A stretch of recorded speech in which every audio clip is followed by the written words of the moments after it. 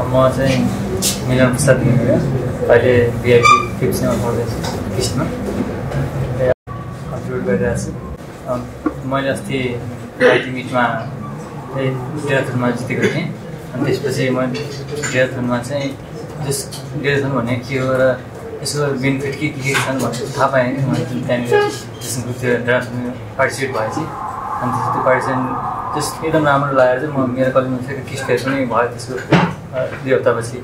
अनि त्यसपछि मैले चाहिँ किन हाम्रो कलेजमा नगरौँ भनेर एकचोटि यसो सल्लाह गरेँ। डेटाथन जुन उहाँ पहिला अर्गनाइज गर्नुभएको थियो सरजीहरूले उहाँहरूसँग यसो कन्ट्याक्ट गरेर मैले यहाँ एरेन्ज गरेँ त्यहाँ इभेन्ट गराउँदै एक्सपिरियन्स हुँदा नि राम्रो लाग्यो मलाई। जस यतिको जस नहोला कि यस्तो लागेको थियो अलिकति तर राम्रै भइरहेको छ खुसी लाग्यो।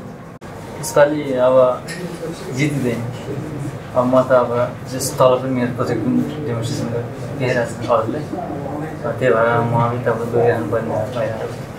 यहाँ एउटा जस्ट कन्ट्रिब्युट त गरिरहेको छु यहाँ पनि जस जित्ने गर्छ कि डेटा जस ओपन सोर्स भएर चाहिँ मलाई एउटा धेरै राम्रो लाग्यो होइन। त्यसमाथि अब हामीले नै डेटाहरू हालेर हामीले युज गर्न पाउँदाखेरि चाहिँ त्यो एकदमै फाइदा कि हाम्रो त्यो जस्तो कि केही डेटाहरू हामीले लिनु पऱ्यो भने त हामीले अब सर्च गर्नलाई त सजिलो बनाइदिनु भयो विकिडाटाहरू एपिआईहरू दिनुभएको छ त्यसपछि त्यो नेसनल युजरले पाउँछन् त्यही कारणले गर्दाखेरि चाहिँ मलाई मन परेर अब अरूले पनि बुझ्यो विकिडाटाबाट पनि लिन मिल्छ कसरी लिने भनेर त्यसो बुझ्यौँ कसरी हाल्ने डेटाहरू नभएकोहरू त्यसो भनेर चाहिँ यसो सबै थाहा पाउनु आफ्नो यो फेयरमा भनेर साथीहरू गइरहेको छु।